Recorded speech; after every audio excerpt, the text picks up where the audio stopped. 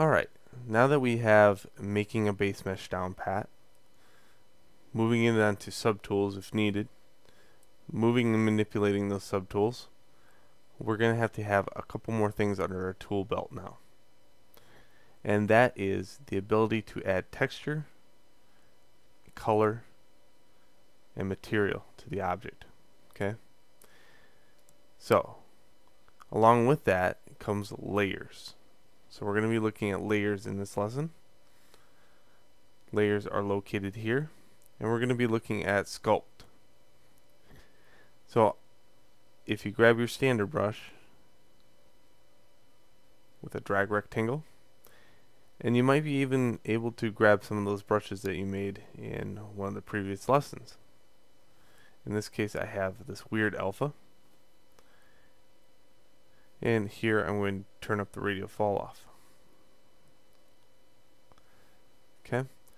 Now the advantage of using layers is this, if I just click and drag here and put this on there, let's up the geometry a little bit so it's got a little bit cleaner look to it.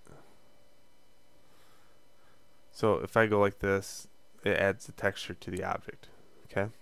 Now the problem with that is the only way to get rid of it is undo. So up at the top, here's layers. And I'm going to just add a new layer. And I'm just going to kind of uniformly place this texture on the mesh. All over it.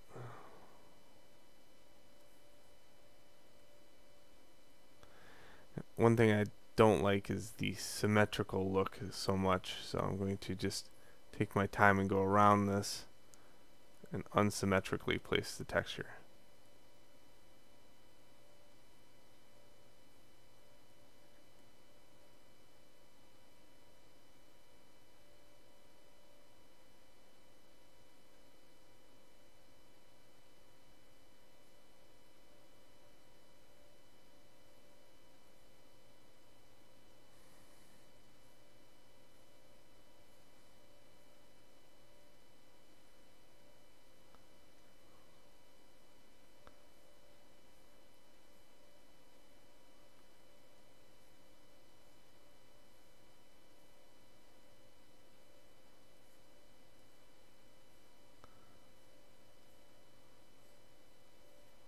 There we go. It is now covered with slag. And there's a couple spots I could use.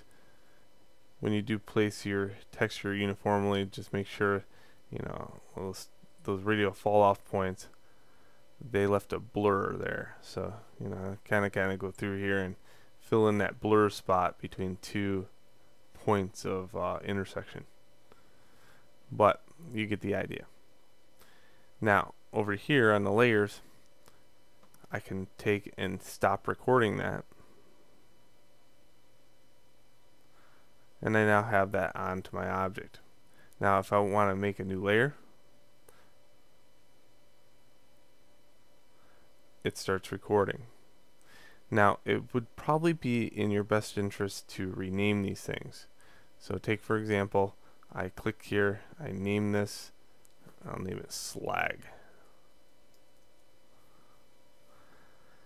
It has a slider to it.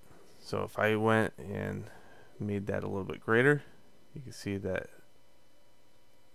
it adds more contrast to it.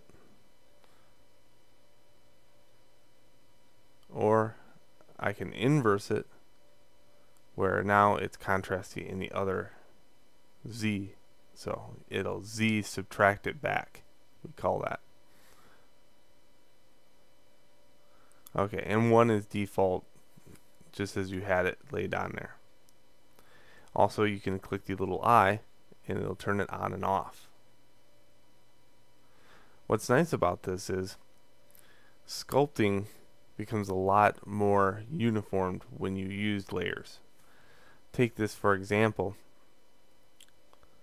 Let me turn this off.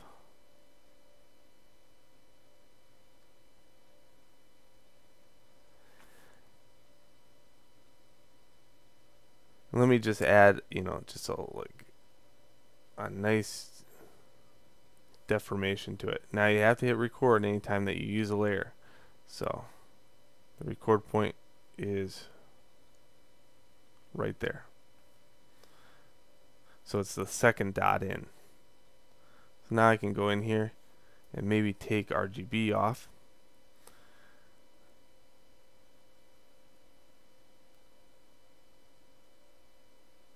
And go like that. Now you're going to find that it's very uniform going across the new sculpt because it's using the first sculpt and just placing that stuff right onto the second sculpt. This is a very nice feature because now you can use, let's say you were doing a dragon with dragon scales. Well, you can do all the dragon scales on a layer and then add muscle deformation and everything to another layer, and you'll find that the dragon scales evenly spread themselves across the new sculpt. Okay. So now I have that as a layer, and I can stop the recording, and then etc. and so forth. Stop it, and it's got a little slider that you can go back and forth. So nothing too spectacular about having two layers. But we can use layers in a great deal of ways. So we're going to be covering that here in the next video.